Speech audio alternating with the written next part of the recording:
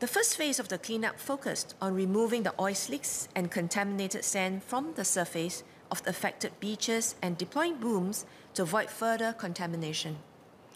All the remaining affected areas have entered the second phase of the cleanup response, which focuses on difficult-to-clean areas like rock bunds, breakwaters, and oil trapped deeper in the sand.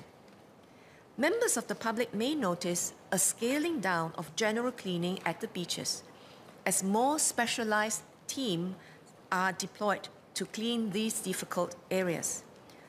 General cleaning of the beaches may still be required, as oil remnants may continue to be washed ashore. The cleaning methods for the second phase have been decided jointly between the oil spill consultants and the cleaning contractors. These methods may be refined along the way as the shoreline of each affected area may be different. For ecologically sensitive locations, NParks is consulted on the methods to be deployed. Once the second phase of cleaning operation is completed, we will move to the final phase, where we remove tar balls from the beaches and inspect the affected areas for any remaining oil stains.